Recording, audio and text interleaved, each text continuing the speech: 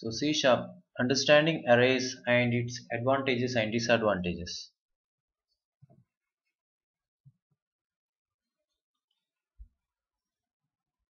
So what exactly is an array? So basically we have matrix in mathematics, right? So the same way, so if you want to represent a matrix format in programming, we use something called as arrays. That's what the first definition says. So we represent matrix as arrays in computer programming. So there are a couple of other definitions which I took it from internet. So an array is a systematic arrangement of objects usually in rows and columns. That's what I meant as matrix. So a series of objects all of which are the same size and the type. So we'll be looking out while we program this. So array is supported by almost all object oriented languages and non-object oriented languages. So array is there in any of the programming languages, almost all the programming languages.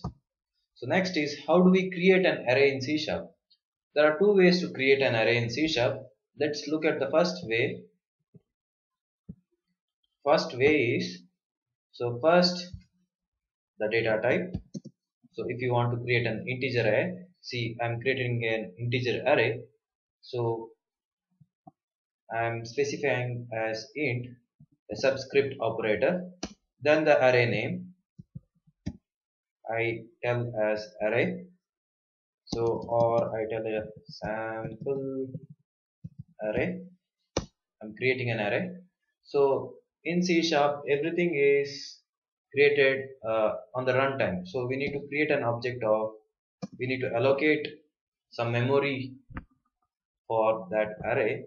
So we tell as new int of, we specify the size of an array. So I specify the size as 5. So this is one way of creating an array. So what this line means, so it tells sample array is an array, so which holds 5 blocks. So it holds 5 blocks, that is each block is of size 4 bytes, that is integer is of size 4 bytes. So each block size is of 4 bytes, that is 5 into 4 bytes is allocated. So how do we access each block? So the first block is access, any block in an array is accessed by its index. So first block's index would be 0. I give sample array of 0. If you want to insert any item, so you can insert, so sample array of 1. So you can insert any item, sample array of 2. I give some item. So it is an integer array, so it can hold only integer items. So that's what our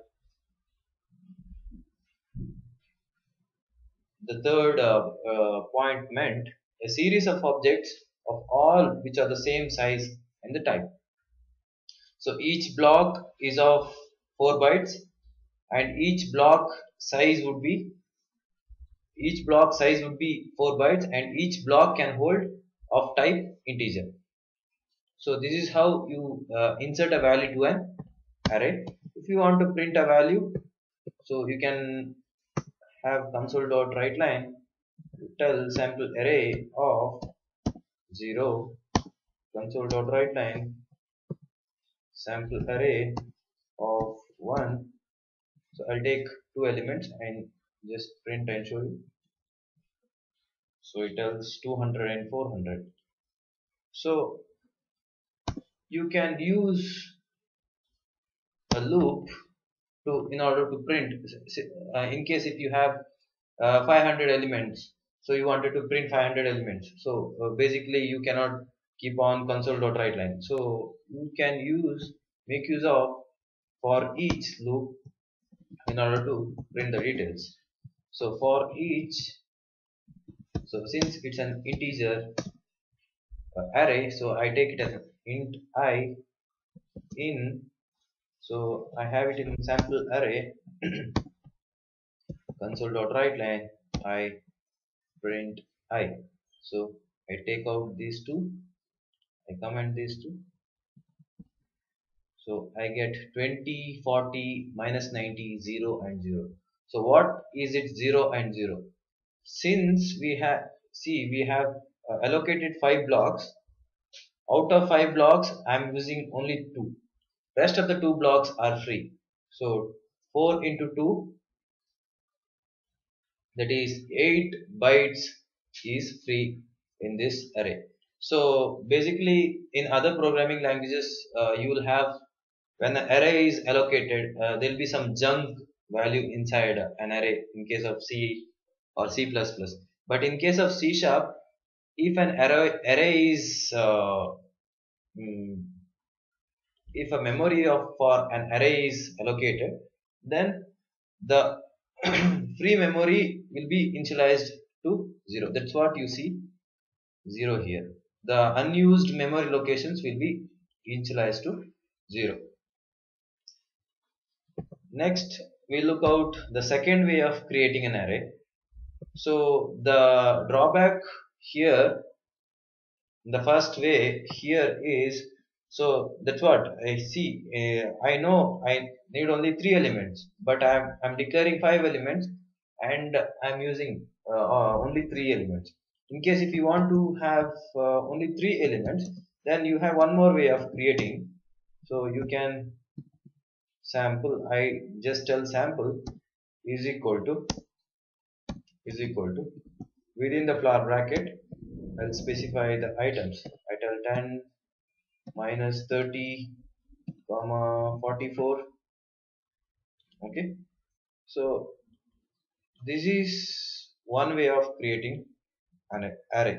So here also three contiguous blocks will be created of type integer. So each block size will be of 4 bytes. So it will be, so 4 into 3, so those many blocks of memory will be, those many bytes of memory will be allocated. So we'll make use of for each to, in order to display for int, since I'm using integer int. So I tell sample